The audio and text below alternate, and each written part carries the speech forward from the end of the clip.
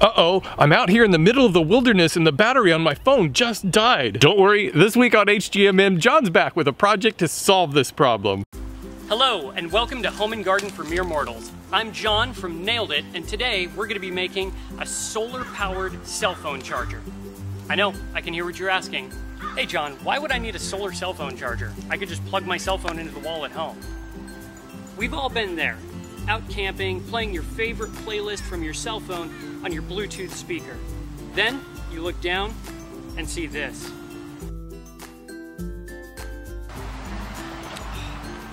Honey, we forgot to pack the wall outlet. But not to worry though, you brought this, a solar cell phone charger. So hang tight right there, I'm going to show you how to make one of these, and I'm going to be giving it away at the end of today's episode. This project really doesn't take very many materials or very many tools. Let's take a look. For tools, we'll need electrical tape and wire trimmers. For materials, we'll need 2 solar panels. We'll need a spare cell phone battery charger. We'll need a couple Velcro strips, and we'll need a waterproof case. And as always, I have links in the description below, so if you wanted to make this yourself, just click on the links and you can get the exact same materials I did. Alright, we're going to start with the spare battery pack that I provided in the link in the description. Now the smaller end is going to be the input for the battery charger, so I'm going to want to make sure I leave as much cord as possible up to this end and cut off the larger end. So I want to take my wire clippers and clip off that big end.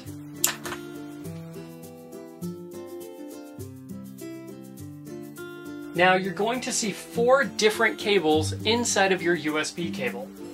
The green and white wires are used for data. These are irrelevant for our purposes. We're going to focus only on the red and black. I'm going to start by stripping the red and black wire on the USB cable. Lastly, you'll want to make sure that you remove both of the data cables by cutting them back as far as you can. You really don't want them to interfere with the power cables later on. Next up, we need our solar panels. Now, we're only concerned with the red and the black wire from the USB cable, and on these, we're only concerned with the red and black wire as well. So we're going to make sure that the reds touch from both of these. So the reds are going to be touching on both of these, and the blacks are going to be touching. You don't want this to go the other direction, red to black and red to black on either side, because that's going to step up the voltage, and we don't want that for our battery. So you want to make sure that the red touches red, black touches black, and when we bring in our USB cable, it's going to do the same thing.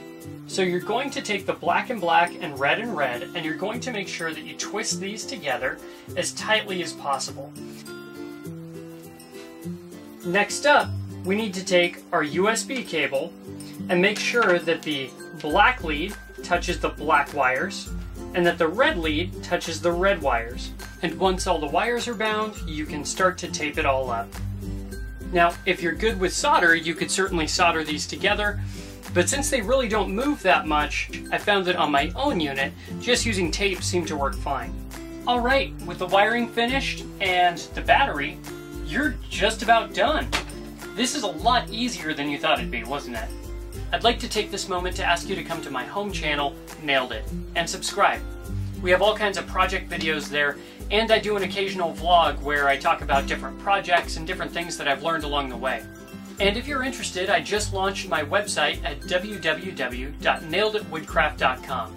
Alright, so now that you've got your solar panels hooked up to your battery, the only thing left is a case. In my case, I'm using one of these black boxes. It's a waterproof box. And one thing I found is that I actually use it to store personal items when I'm going camping. You could put other things in here like a first aid kit, and it works great for those things. So for this project, I'm actually going to step this box up to a larger box. So as part of my giveaway, you're going to get a better unit than I have in terms of camping, because it'll be able to carry more items for things like a first aid kit or other personal items that you might have.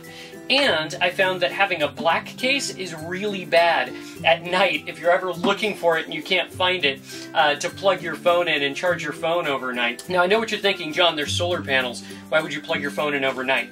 I should explain how to use one of these.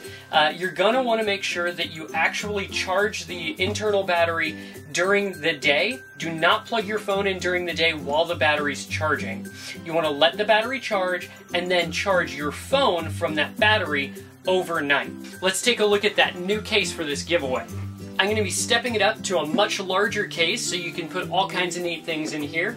Once again, it is waterproof. It is much larger, so you can have all kinds of personal items for camping and other things you want to do with that. To mount these solar panels, I like using the Command Velcro style strips used to hang pictures.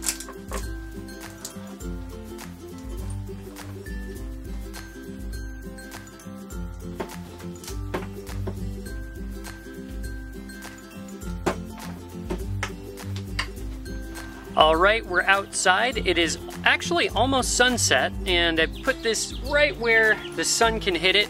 And if we look really closely at the battery here, you do see that the light is red, which indicates that it's charging. And you would plug your phone in to the USB port just on the other side there. So I would recommend that you let this charge all day, and then overnight you would plug in your phone and charge your phone through the USB port there.